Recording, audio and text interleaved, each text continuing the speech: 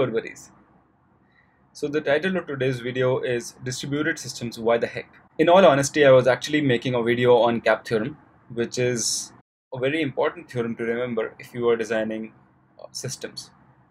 But I realized while making that video that a lot of people might still be confused about what distributed systems really are and how did they even come into existence and what is the need for it. So in today's video, we will talk about distributed systems, why did they even come into existence, and why do we want to design distributed systems. Trust me, companies like Google, Facebook, they run on these principles. And this is what we are going to talk about today.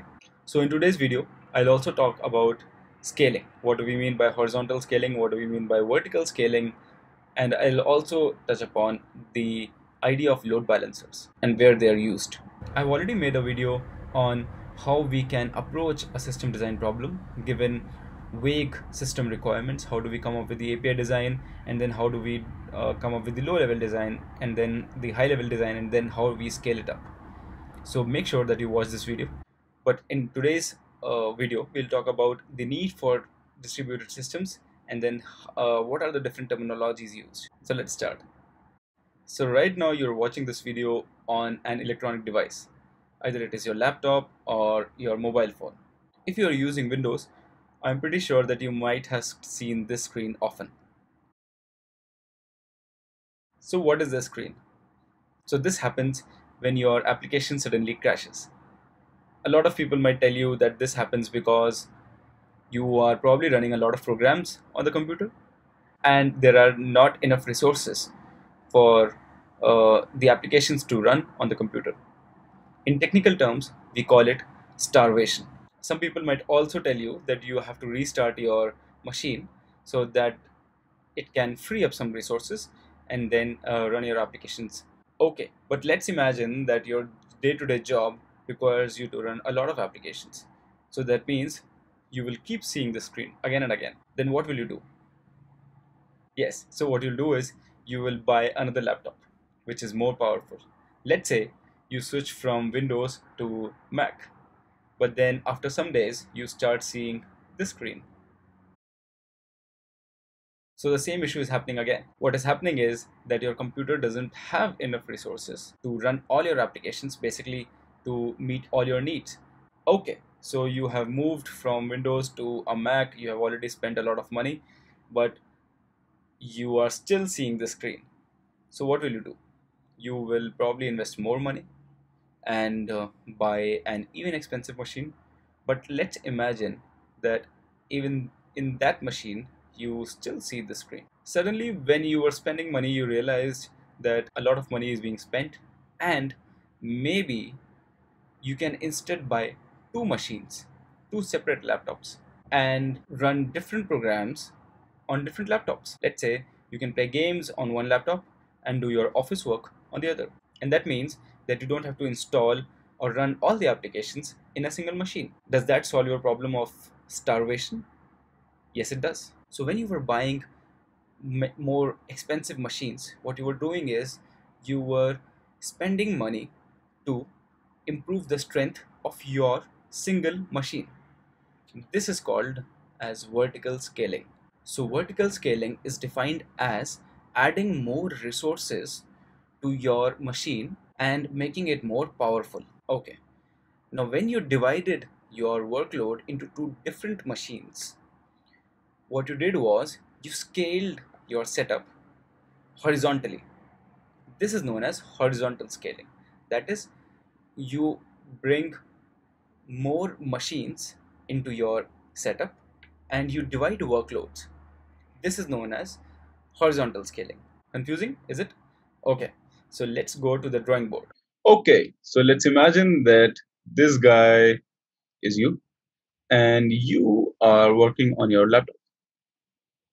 Okay, but what happens is that you start running a lot of programs and then your laptop crashes. Okay, we have gone through this once. So what you decide to do is you decide to buy an even larger laptop. So let's say that you replace your Windows laptop with a Mac laptop, but then your computer still crashes. So what you do is you buy a larger Mac, but your laptop still crashes. So what you do is you buy an even larger Mac. So what you're doing is you are improving the resources of your one system. And this is exactly known as vertical scaling. So vertical scaling can be defined as improving the strength of the system which you are handling by adding more resources to it. So now let's say you have a sudden realization as to why am I spending so much money on one machine which is still crashing? Why don't I buy two different machines and run some programs on one machine and the other programs on the other machine? Okay, so you decide to replace this big one machine by two machines. So now you have two smaller machines which are, let's assume, less expensive than one big machine, and you also have the freedom to run some programs on machine number one and other programs on machine number two. Let's assume you run games on machine number one and you do your office work on machine number two. So what you have done is you have distributed your one machine into two separate machines, which is actually cheaper to you, and it also doesn't crash. So this process is actually known as horizontal scaling. What you're doing is you're scaling out. You are you are adding more and more machines that are separate individual machines and which have individual resources to compute, resources of memory, resources of compute, and resources of storage. So in similar fashion, you could have added more and more machines. So this process of adding more machines or scale out is known as horizontal scaling.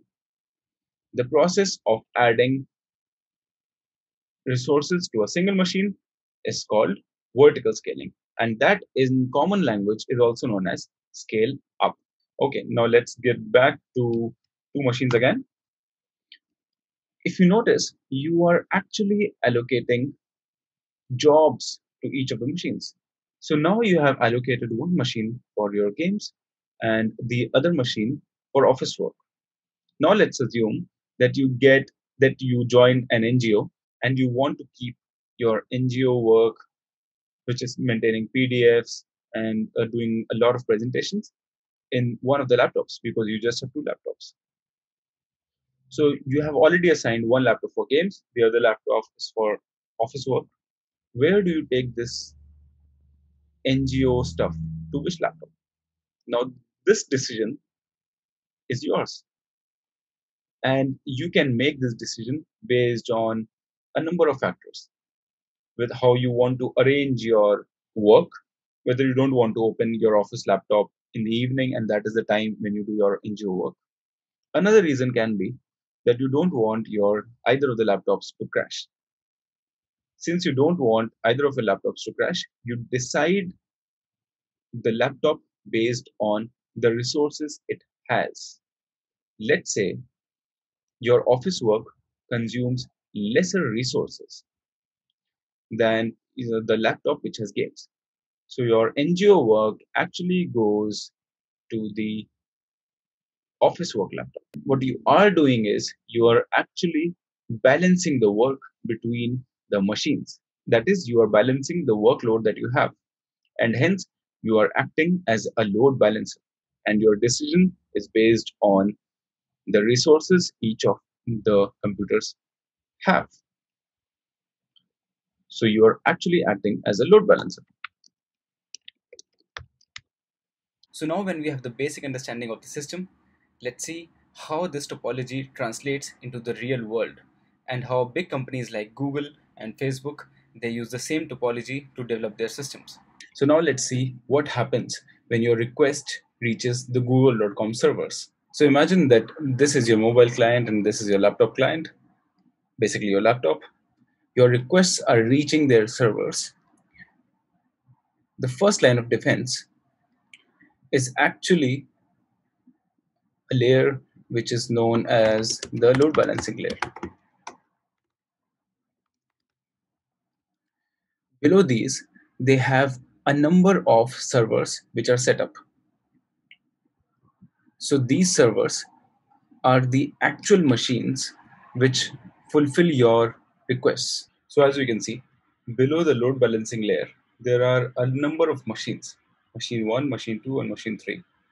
And these are the machines that actually fulfill your request. So below this layer of machine 1, 2, and 3, there is another set of layer where which I have labeled as machine 21, 22, and 23, and this goes on and on. So basically, the summary is that the workload or your requests are divided into multiple machines by a load balancer, and each of the machine individually serves their own request.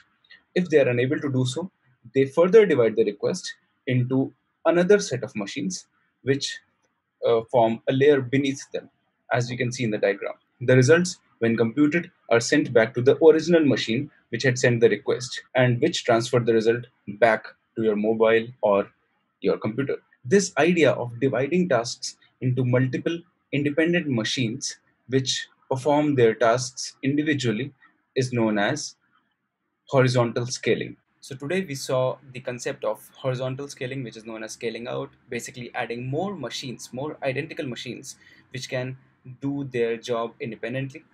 We also saw the idea of vertical scaling, which is scaling up, that is basically adding more strength to one single machine by adding more resources in terms of compute, memory, or disk. We also saw the position of the load balancer and how it fits in both of these topologies. I hope you really liked the video. Please like, share, and subscribe, and comment your suggestions in the comment section below. Next, I'll be making a video on cap theorem. Please do subscribe so that you don't miss that.